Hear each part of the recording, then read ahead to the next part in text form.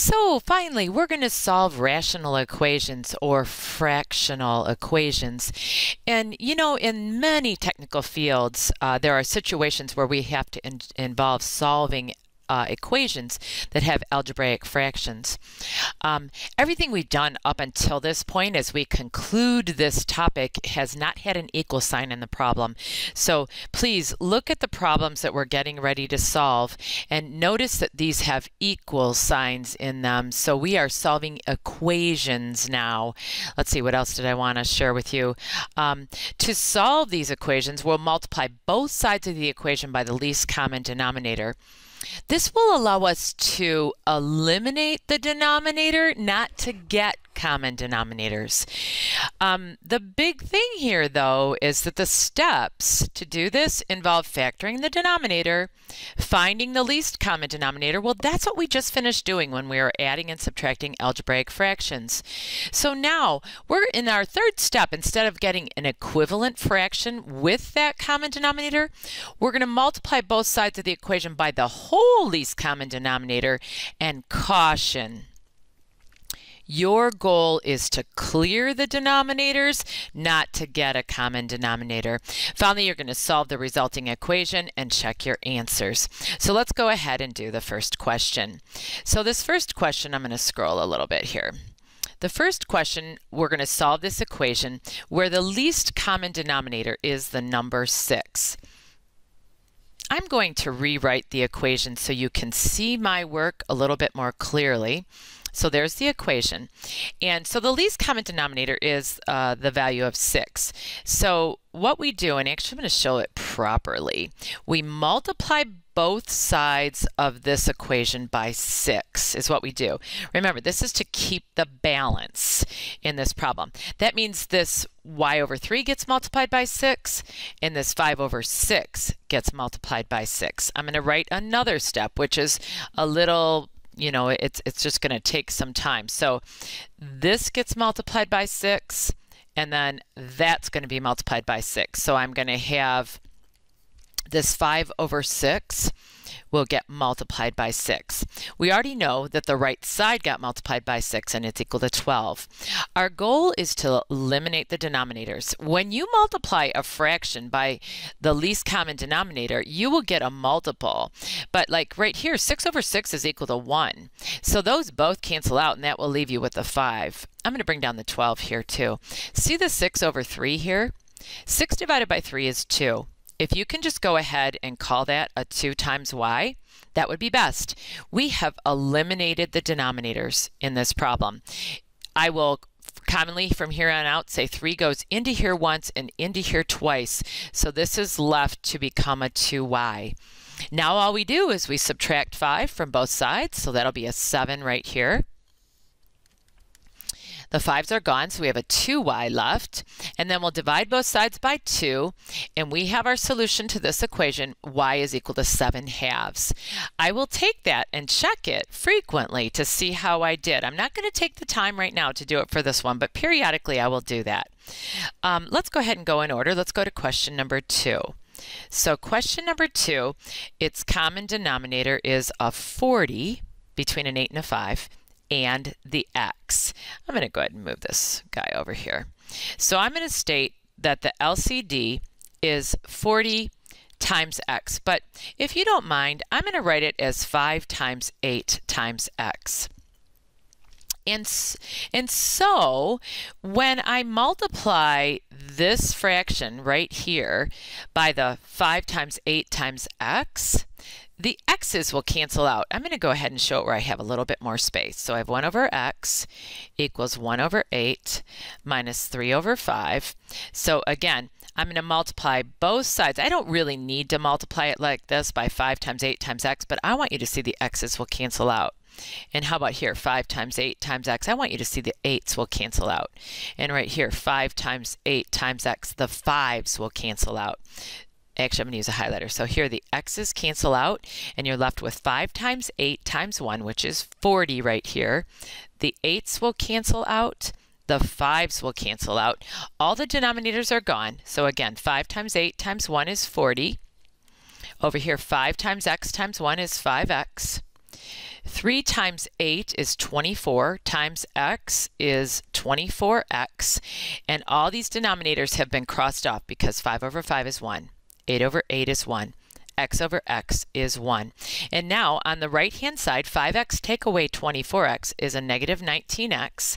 And when I divide both sides by a negative 19, I have my solution for x, and that is x is equal to 40 divided by a negative 19. I am not inclined to call that a negative 2 and I think 2/19. I will probably leave it as an improper fraction. Let's do a couple more. So let's go up here. So these all have monomial denominators.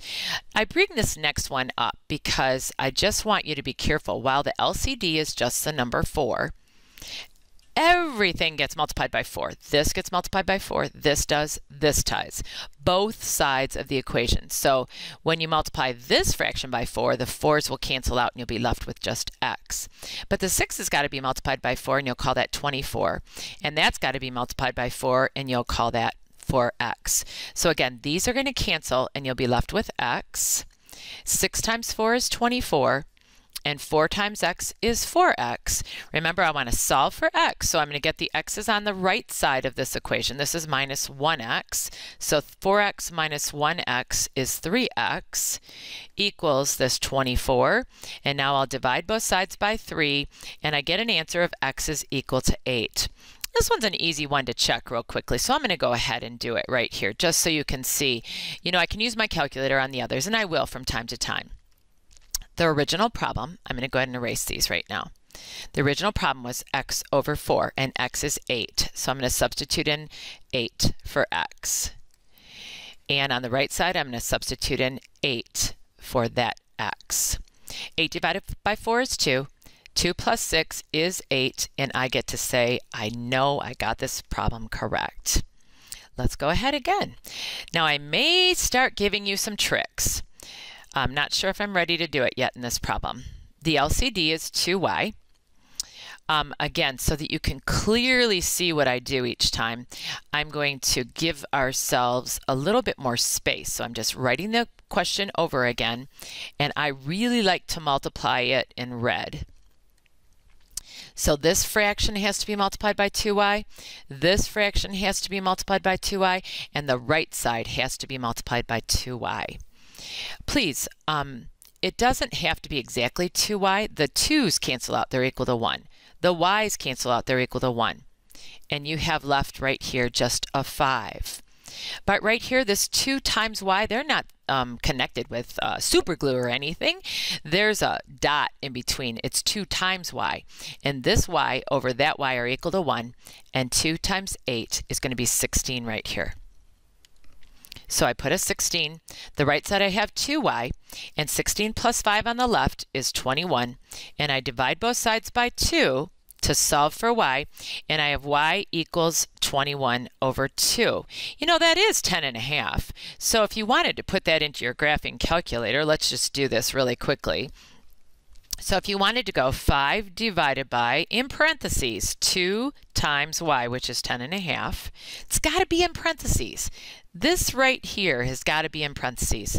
5 divided by 2 times whatever our value for y is, plus 8 divided by the 10.5. So I'm taking the shortcut route here.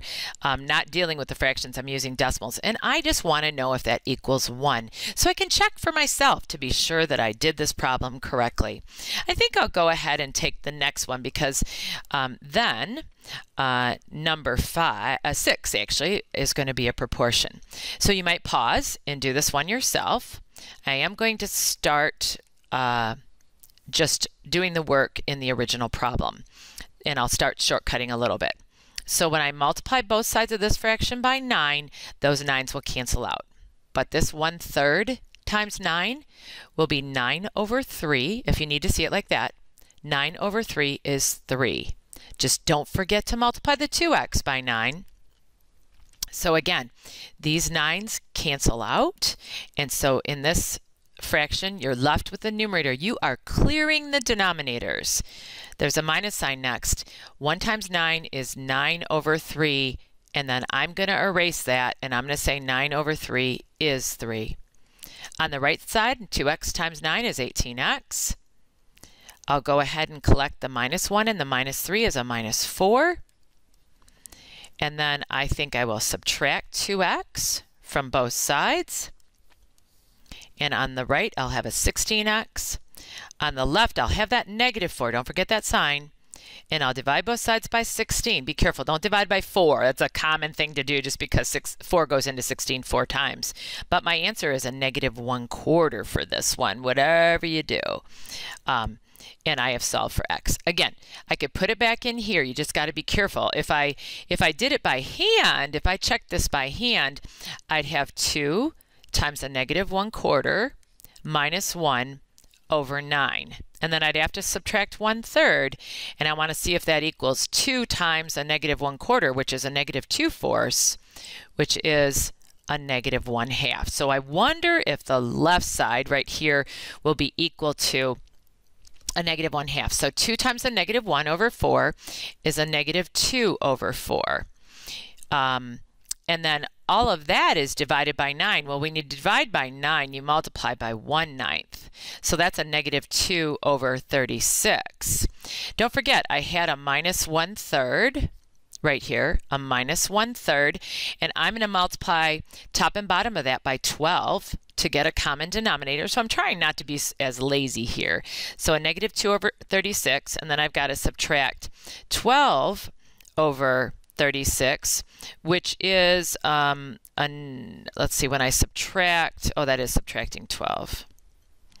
A -14 over 36, and I'm going to pause here a minute because something didn't work, so I'm just going to... Okay, I found out what it was. You see this big old fraction bar? I wasn't supposed to divide by 9 right away. I was supposed to subtract 1. So let's go back here. So 2 times a -1/4 minus 1. So that's a -2/4, and I've got to subtract 1, which is 4 over 4. And then I'll divide it by 9. Sorry about that. It's okay. It's good for you to see that I do make mistakes.